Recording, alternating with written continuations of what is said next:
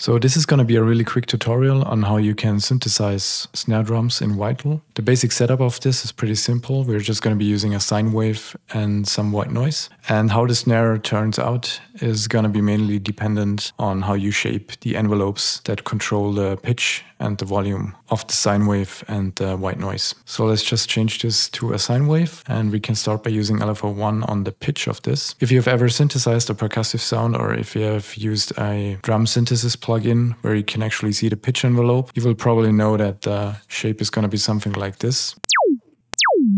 So now let's set this to envelope mode and also change this to seconds here, so we have a bit more control with the frequency here. So we can come back to this one later, because I think it's easier to dial this in once we also have the white noise in place. But before we engage that, we're going to use LFO2 on the level of this sine wave. And again, we are going to change this to envelope mode and also to seconds here. And with this envelope, we're going to control the actual shape of the snare. So we can start with something like this.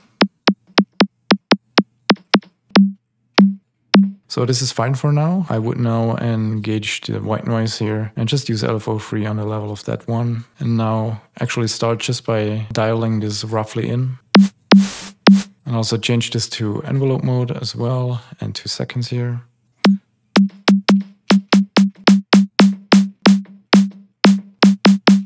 And so in this area of the body of the snare, and this is now more pretty much just the tail of it. But I think what usually changes the sound quite a bit is if we also put some white noise on the attack of the sound.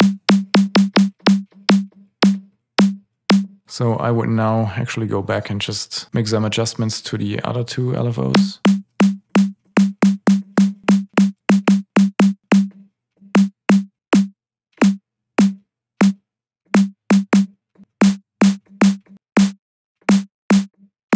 So for now, this sounds quite good to me. Another thing that you can do is use one of the filters down here and just route the white noise sample to it. And then you can just cut some of the lows of the white noise and especially also use the drive down here, which just gives it a bit more high end. I would also use some of the effects here. Distortion always works quite well. Might even be using hard clip.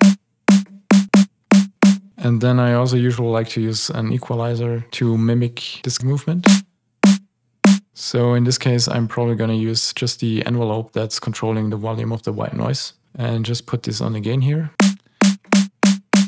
You can boost the fundamental, and you can either just boost it or also use an LFO.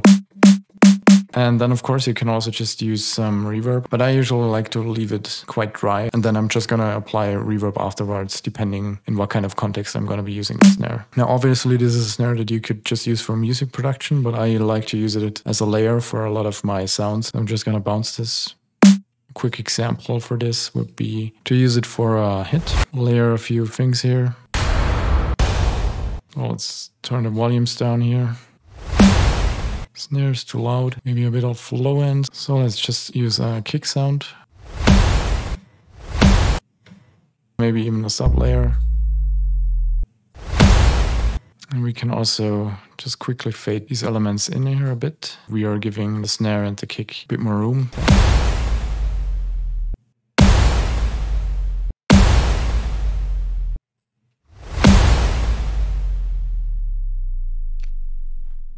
Some quick processing on this.